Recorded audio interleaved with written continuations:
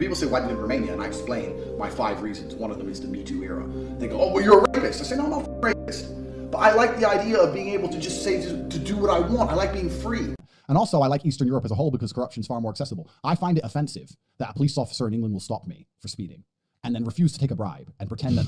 No, but I'll tell you why. Because he'll sit there and go, no, this is the law and order, and pretend that the law means something. And fuck me over. But if you're a billionaire, or if you're Boris Johnson, you can go to Epstein's Island, you can fucking throw parties during COVID, you do what the fuck you want, right? So the whole idea of law and order is a lie. The whole idea of it's bullshit. It's just about if you're high enough, you can throw it all away. I'd rather be in a society where if I'm in Prague and they stop me for speeding, and they say, bro, you were speeding. Oh, here's $50. All right, cool. Bye. If corruption exists, which it does, let us all play. Every single system, all of them are corrupt. The judicial system's corrupt, the medical system is corrupt, the financial system's corrupt. It's all corrupt. It's all a matter of who you are. Now in America, the game is limited to ultra billionaires who control the government, as you've said.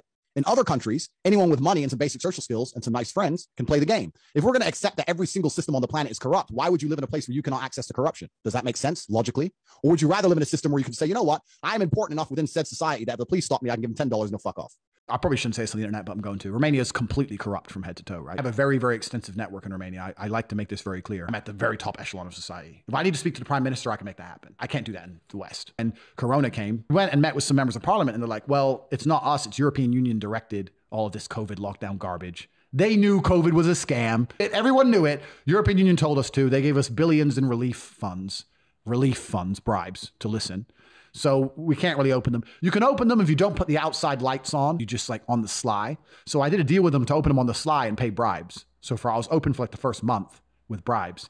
But the bribe kept going up because it's Romania, right? The police chief would come. He wants some. Call his mate who's the fucking, I don't know, fire inspector, some jackass. He'd come. Like everyone's got on the phone like, hey, this casino's still open. They'll pay you to go away. So before you know it, every 5 minutes, someone's in the door for money. Nobody feels sorry for the casino owner. Everyone's like, who gives a shit? Fuck you. You got Chiron. Taxes. You pay cash. You don't understand how it works. Romania's the richest country in the world. It might be. The richest country in the world.